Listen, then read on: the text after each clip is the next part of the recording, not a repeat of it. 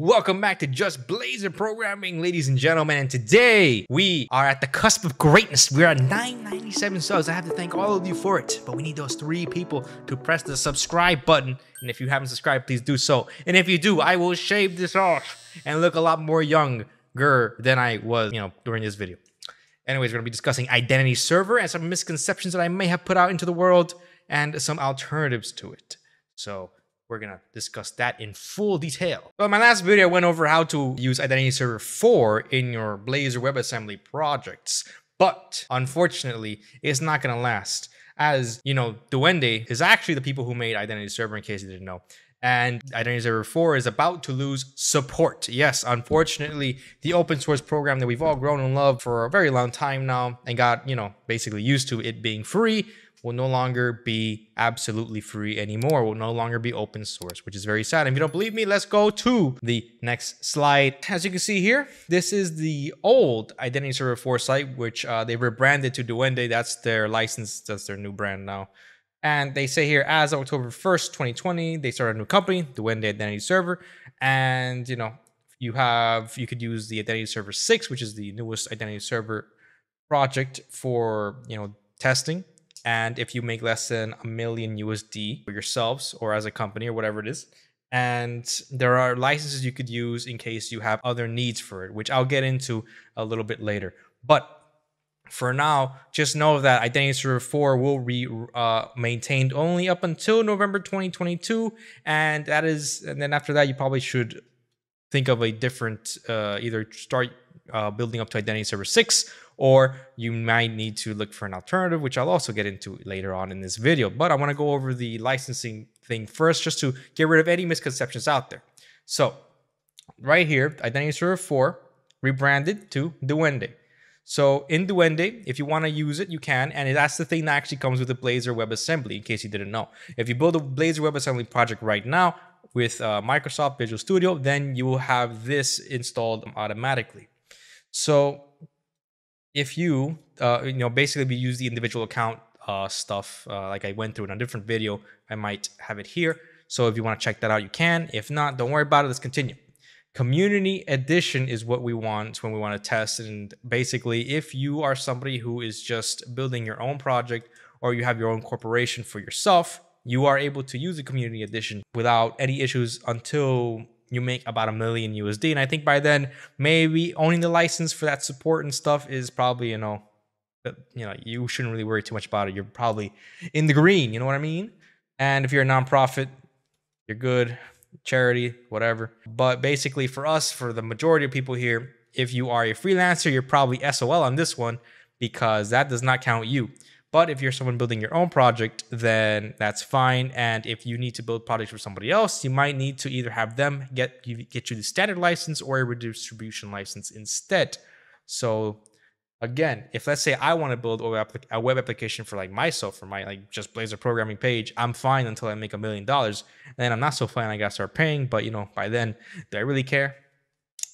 Anyways, this is what the redistribution license looks like. And this is how much you're going to be paying for the starter pack, 5,000 USD for 5 clients, aka if you want to redistribute this as a software, or if you are freelancing, you need this license. Or if you are, if you are freelancing, you have to get your client to have the starter edition for themselves in order for you to actually give them the ability to use the software without incurring any penalties or any licensing issues, legalities, all that good stuff. So that is what your future looks like if you feel like using IdentityServer 6. So I do like the fact that at the very minimum, there's a really big chasm between you having to pay for it if you're doing it by yourself. But I don't like the fact that if you're a freelancer, you're a contractor or something like that, and you're working for a third party, one of you needs to have some license. Either you have to bite the bullet and get the redistribution license, or they have to bite the bullet and get this license instead. That's just how it is. And that's how it's going to be after November 2022 if you want to keep using IdentityServer 6. And I think IdentityServer 6 is a really good product. More on that later. But let's say you don't want to do that. Let's say you don't want to deal with IdentityServer 6 and any possible licensing issues that might come about, or you just don't feel like, maybe you think you're going to make that $1 million product and you just want to be very, very cheap. So we're going to look towards authentication alternatives. So the first place I would go to if I were you is the awesome Blazor repo here, which has actually a bunch of them. But unfortunately, these two here, I believe, use IdentityServer 4. And this one is based off of this one. So they're both IdentityServer 4. So you might want to leave this. In fact, my last video was about this one, in case you want to look at it before November 2022. Apart from that, you have other authentication models here. Not this one, unfortunately. These are IdentityServer 4, these ones here. But this one you can use. This is OpenID, so it's a different model. And I have not tried these other ones, but I know that Azure AD, I'm going to go into these actually, and Auth0 are other ways you can implement this without using IdentityServer 6, the Duende stuff. So let's look at some alternatives here. What we can do without IdentityServer 6. So what are the main alternatives for it? Well, the first one, probably going to be this, OpenID Core. I believe that is the same one that's going to be used here. So it's based off of this. And basically it is free, open source. It has the, I think, MIT license, or has the Apache 2.0 license. That's fine. And with this, you will be able to do authentication with it. The only issue is that because it is open source, support is a bit kind of, you're reliant on GitHub basically for this, for it to work. And also, it doesn't have any of the nice bells and whistles that IdentityServer 6 has. It already had a lot of UI stuff for you built in, and it really worked pretty well with the .NET framework. And here you have to go out of your way to do some customized code in order for this to work. It's kind of a little bit of, it's more work, and then you get less for it, unfortunately. But it is a way around using IdentityServer 6 because you will have an authentic, actual working authentication and authorization piece here. The other thing you can do is go into Azure Active Directory, and this will actually supply you with a lot of the things that IdentityServers, would have done. The only thing about this is that there is a 50,000 monthly active user limit where you have to start paying. So there is a caveat here. It does, however, support multi-factor authentication. I don't think OpenID did it. No, it doesn't. This one does not have multi-factor. This one does. And it has, the nice bells and whistles like your UI for logging in, and it has other stuff here. And, it is in the Azure technology realm. So when you do use this, you're kind of stuck using Microsoft, and you have to rely on the Microsoft server for your for any hosting. So keep that in mind if you want to decide to use this. I don't believe Linux is going to be an option if you're going to go down that path and use Amazon Cloud or something.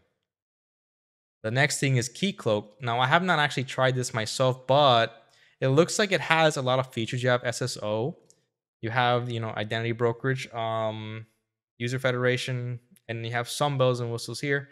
It is supported.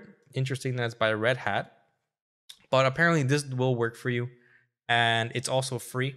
I believe the only thing it doesn't have is it's not as customizable because it's like a third-party thing, but it looks like a strong alternative to IdentityServer 6 if you want to try that out. I have not tried any of these out, by the way, and if I were to try one of them out, I maybe go to Azure, only because if I were to build a Microsoft product, I would probably go into the Azure cloud anyway. So this wouldn't make too much of a difference to me. But let's just ask ourselves this question, whether or not IdentityServer 6 is worth, kicking out of our lives. Like, yes, the license is steep, but you do have the community edition that gets you a lot of work out of it without paying for it. It gets you up to at least until $1 million. And by the time you make $1 million, is $5,000 really much to you per year? Is $1,500 per year if you're going to do the starter edition stuff? Like, I don't think so. And you get to keep all the support, and you have something that has been historically there for you for the longest amount of time for other Microsoft products. This is not just a Blazor thing. This is also a .NET thing. So I don't know I'll put it this way. If you're a freelancer, you have the most here to think about, because you do not get the luxury of not having to pay the price until 1 million USD gross in your corporation or whatever. You actually have to get the redistribution pricing license here. So if you're making something that requires you to give this to a client, you need yourself this license, or they need the standard license in order for this to work without incurring any legal problems. So maybe you are the one that stands most to benefit from switching up to, let's say, Azure Active, Key Cloud, or OpenIDIC if you feel like doing the work here.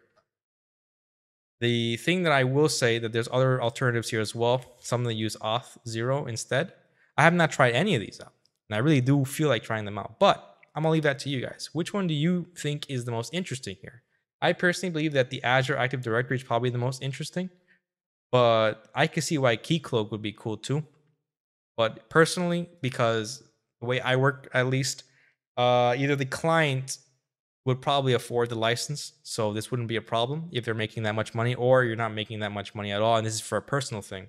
So you're gonna be within the community edition guidelines. Like for me, myself, if I were to build Blazor products now, I would probably still be using IdentityServer 6, especially if I'm doing like a course or something, because it's just for me and I'm not really redistributing the software. It's just for teaching purposes, so I would be fine and dandy without it. But if you have, let's say, a client that you have to give this give this software to, then you have a lot to think about. Well, I believe the next best alternative is probably Azure Active, only because it's within the Microsoft family of technology.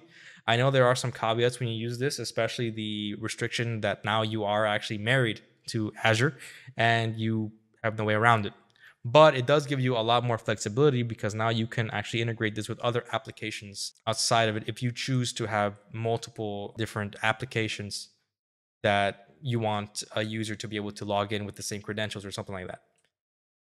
Apart from everything else, if you are a tinkerer, maybe you want to look into OpenID. If you are one of these people who really likes to bash your head against the wall, this could work for you. And I don't know anything about Keycloak, unfortunately. It looks like it's pretty good. It looks like a kind of like an Okta. I don't know if you know what Okta is, but it kind of looks like that to me.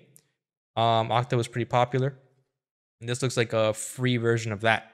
I'm not sure what the licensing model is here, but I believe it's also, I don't think there's a licensing fee. I think you have an option to go into paying for it, but you don't have to, and you'll still get like support and stuff. So to me, I would probably stick with the software. So as much crap as I give to Duende, they did make a pretty good product. IdentityServer is actually really, really good, and you get a lot for it. And I'm already used to IdentityServer 4 and how it works. So would I want to switch up? Even though most likely if I get 50,000 monthly active users, I would have to pay here anyway. Here I have to do a lot more work, and I won't get a lot of stuff done. Like I would have to figure out how to make this work for my project before I actually start building anything. And Keycloak, I just have no idea. Like, I don't know how this is going to work at all. So yeah, I would probably take the easy way out and just go with the community edition. $1,500 is $150 a year, or $150 a month, more or less. If you're going to go that route, I think the ones who are going to hurt the most from this is going to be the freelancers for 5,000 USD a year, because yeah, that's a pretty steep price to pay. You're paying $500 a month basically for a license here. So I hope that you're making more than that in order for you to continue doing your business. Anyways, I wanted to bring this up because my last video was about IdentityServer 4, and I didn't bring up the fact that in November 2022, we're going to be losing support for it. So you have to start making a decision whether or not you want to go into using the IdentityServer 6, which will require you to have that license, a community license or otherwise, and if there are any other alternatives here. So these are some of the few alternatives that you could find, along with some alternatives that you could get in the awesome Blazor repo. If you want me to go into any of these authentication authorization models, let me know which one's your favorite, I guess. And obviously I work by whatever's the most popular. So if a lot of people decide one thing is something that they want to learn, so be it. I'll go look into it and I will build a small little mini tutorial for you if need be. Anyways, that's all there is from me, at least for this video. Thank you very much, everybody. 997 as of the time of this video's recording. So please, if you are those 3 people and you want to help me cross that threshold into 1,000, 1K, then I thank you very much. And I hope that you do press the like and subscribe button. Anyways, peace out.